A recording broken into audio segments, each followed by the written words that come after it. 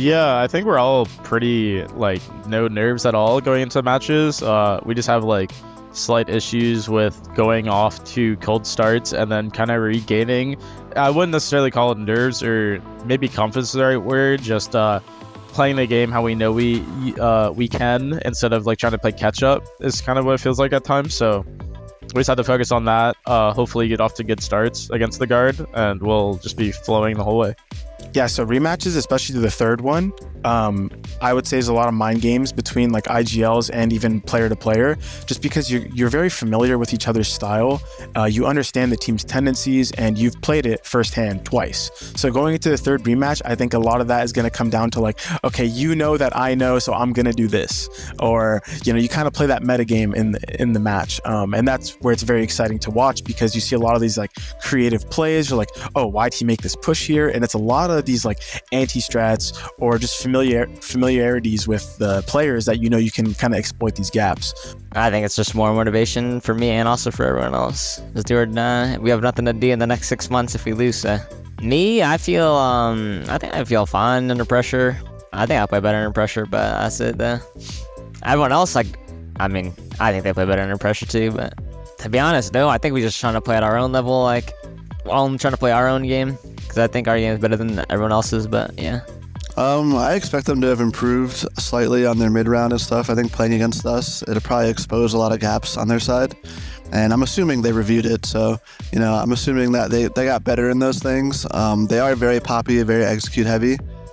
So, you know, it's just like being able to understand what they're going to do and when, and being able to prevent it. You know, it's also a plan that you have to kind of execute. No, I think playing them recently, it helps us more than it helps them, because we kind of know what they like to do. And usually when you beat a team, you like to do the things that you did to beat them the first time, you know, kind of make them adjust to like, you make them prove they can adjust to like what you did. So I feel confident that we can make all the proper adjustments, and, you know, won't lose the same way, at least if we do lose. So I would say G2 is a like very individually skilled team. They have a lot of pop-off potential on that roster with like Oxy, Whippy, Shazam. All those players are very solid. So any of them can kind of take over a game. And we saw that last week with Shaz dropping like 26 kills with like 5 deaths or whatever. So obviously one factor is their high firepower, very good individual players. But not only that, they have very good set plays. I think that team kind of thrives off the set plays. They're not very good in the mid-round, in my opinion, so as long as we can stuff those early fast executes, we should be able to beat them as the game progresses.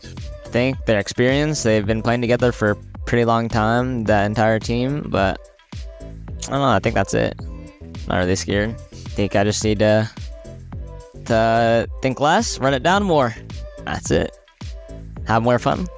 But yeah, it's always an exciting matchup, because I think we're both very fundamental teams.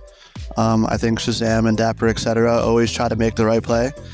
You know, there's a lot of players in Challenger that take a lot of risks, and they just hope that it works out. But I think they have a good mix of people who take risks and also people who play very proper. And I think that makes a pretty good team. good luck. It's always a fun game against you guys, but I'm sorry your run-ins here. Message to G2, good luck. Should be a great match. Rematch number 3, we're going to 2-0 again, so good luck. Good luck, G2. We flew out to dominate you guys, and I'm not taking a 6-month break, so good luck.